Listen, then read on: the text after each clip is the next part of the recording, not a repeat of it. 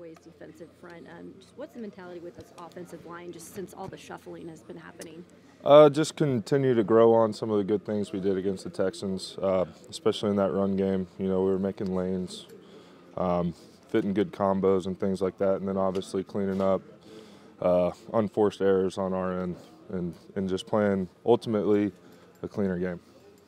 Obviously, you want to win, but like, how much fun was it to get to play a whole game after, you know, as much time as you've put in working and not really getting that opportunity? Of course, you know, it's fun to get out there and show what you can do a little bit.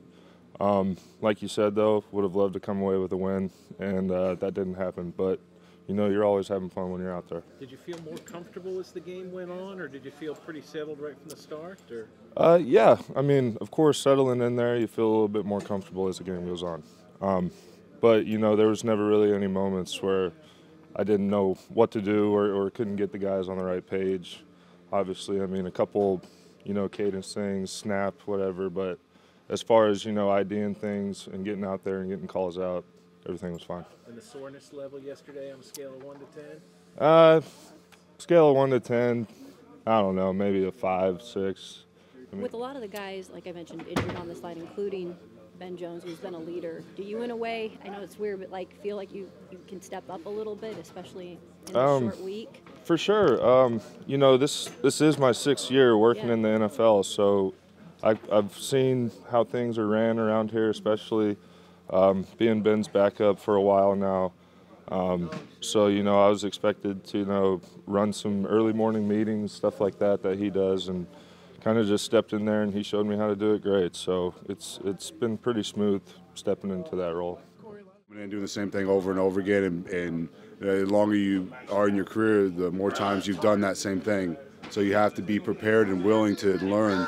The longer you are in the league, you know, across the board. Everybody always has something to learn.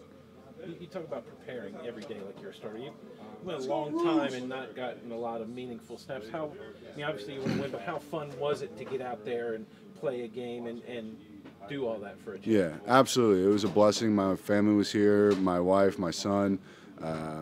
We're here to watch me play. You know, it was a true blessing, and, you know, kind of prayers answered, and you know, I was just super excited about my opportunity to go out there and play, and, you know, so yeah, like I said, I just feel truly blessed, and I'm ready for, you know, whatever opportunity I get. I mean, you're certainly not a rookie, but were you nervous at all? Were you?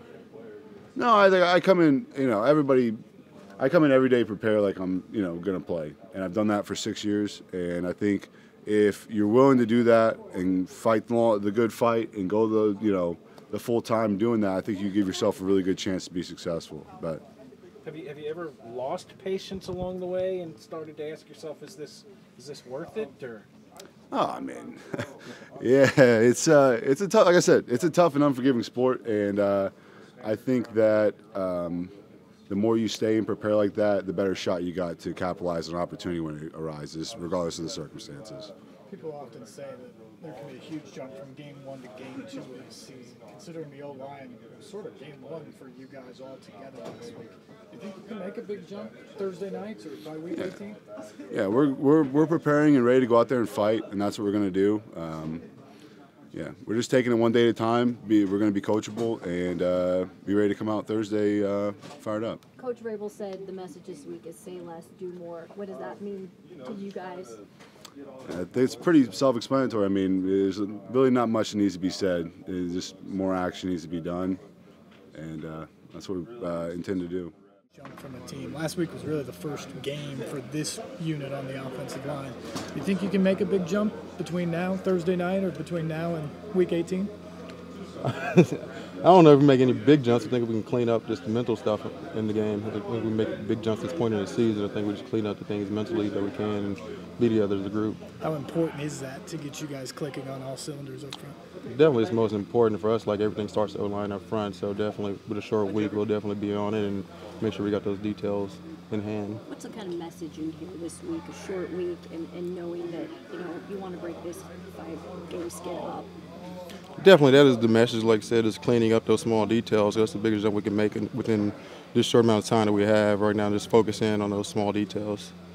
How do you guys feel like after that first game kind of with these new parts together that you guys did, and Corey Levin kind of saying, I'm kind of stepping up as a leader too, being behind Ben these years?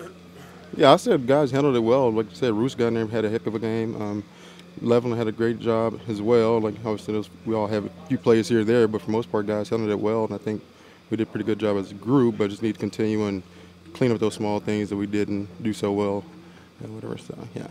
Asking some of the guys about the Dallas pass rush. What do you see when you see those guys?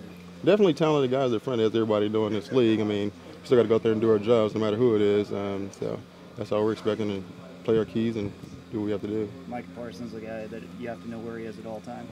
Definitely. You always got to keep an eye on him. He can be anywhere, so you got to count for him on every play. You mentioned there's a lot of talented pass rushers in this league, but is there something about him that sets him apart from what you've seen? Like I said, every week you're playing somebody really good, and he's definitely an elite one in this league. Obviously, he's the leading candidate for defensive MVP, so definitely someone to count for sure.